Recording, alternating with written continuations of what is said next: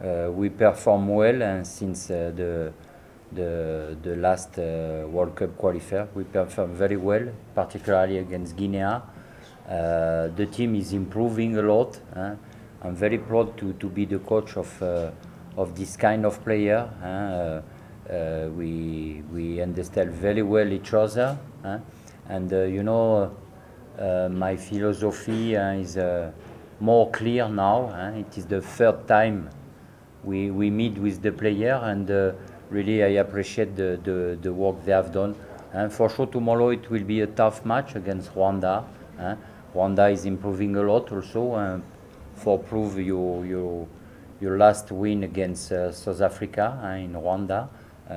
So we have to be very committed, very disciplined, and for sure. And if we are able to perform like we perform against Guinea, for sure the match will be very positive. We have some player injury and who could not travel with us, but it is a good opportunity to give a chance to new player also.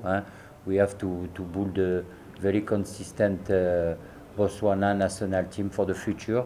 We have some challenge, particularly the World Cup qualifier, even if the next AFCON qualifier is our main target.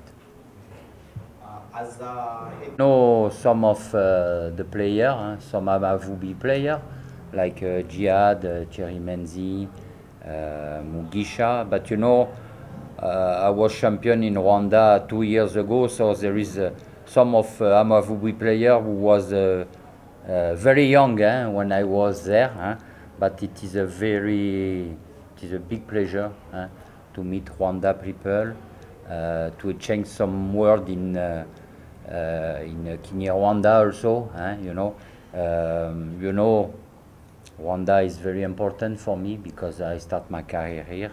But tomorrow there is no friend in the field, and really I want to push my team to win, because it's very important to keep this positive dynamic.